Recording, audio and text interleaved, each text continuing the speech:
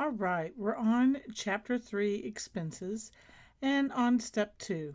In the Expenses worksheet, and here we are in Expenses, calculate a row total for each expense item. So we've got a row total right here, our annual total. And do it in the range F5 to F9. And let's start with that.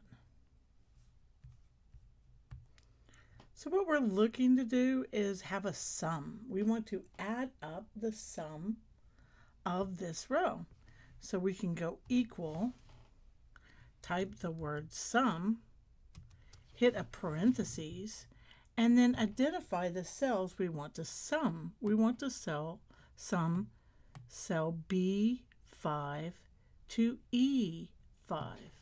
And then we go shift and put a parentheses around that. Now, once we've done that, we can press the Enter key and we will have identified that row's sum. Now, if we want that row to come all the way down the column and keep calculating machinery and equipment and material and supplies, we can grab the corner fill handle and hold our mouse down and pull down, and that formula will automatically calculate all the way down.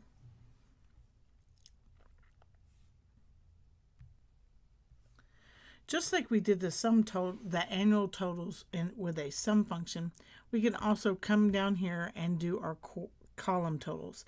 It says calculate column totals in each quarter. So right here, we want to go with equal signs first and say sum. I'm going to do an open parentheses, which is shift and 9.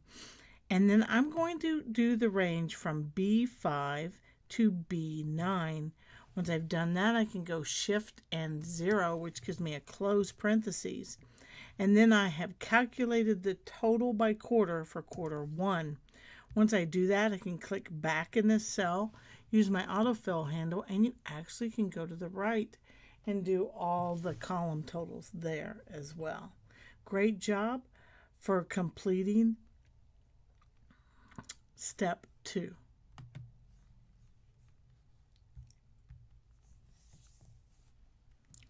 Now in Step 3, it's asking us to go in cell G5, and I went ahead and highlighted that for you so you know where we're headed. Construct a formula to calculate the percent total. Okay, so we're going to go equals, and it says the percent total by dividing the annual total for salaries.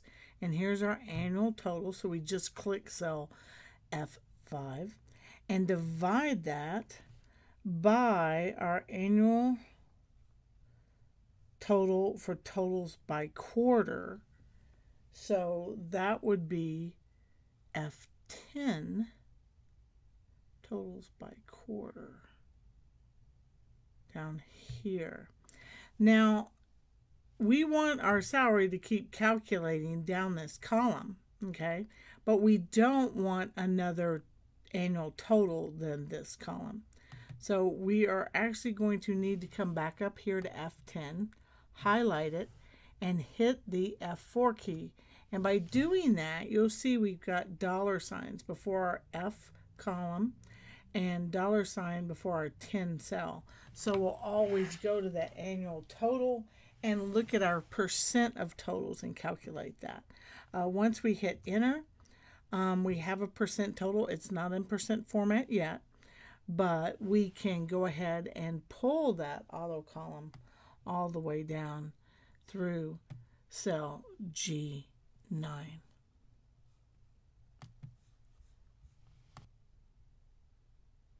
Now it's asking us to format the cell references in percent style. So I'm going to highlight cells G5 to G9. I'll come up to the Home tab and then over to the number panels. At the number panels, I can click down here to percentage style. And you'll notice that we end up with a decimal and 2 decimal places along with the percentage symbol. It then says format them in the center, so we do want to come to the alignment and hit the center. and fill the formula down through G9, which we already did, and that's the end of step 3.